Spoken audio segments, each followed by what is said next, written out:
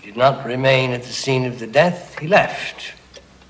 He claims he suffered a mental blackout and knew nothing more until he found himself back in his own apartment in San Francisco several hours later. You may accept that or not.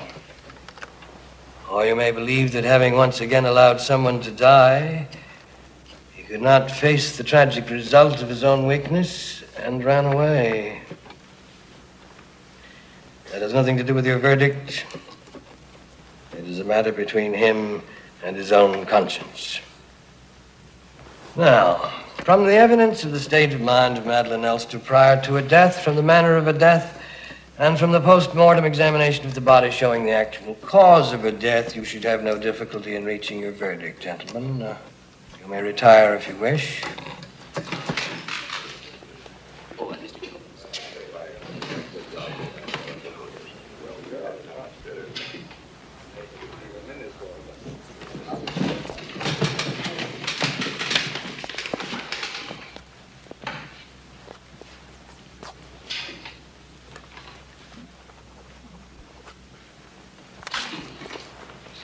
We've reached a verdict. Thank you. The jury finds that Madeleine Elster committed suicide while of unsound mind. Her verdict will be so recorded. Dismissed.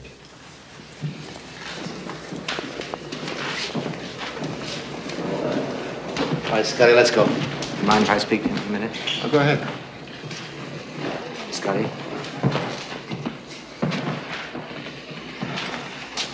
Sorry, Scotty, that was rough. You had no right to speak to you like that. It was my responsibility. I shouldn't have got you involved. No, there's nothing you have to say to me. I'm getting out, Scotty, for good. I can't stay here. I'm gonna wind up her affairs and mine, get away as far as I can. Europe, perhaps. I probably never will come back. Goodbye, Scotty. Is there anything I can do for you before I go? There was no way for them to understand.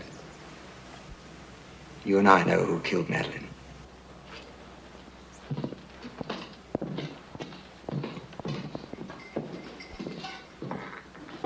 Come on, Scotty, let's get out of here.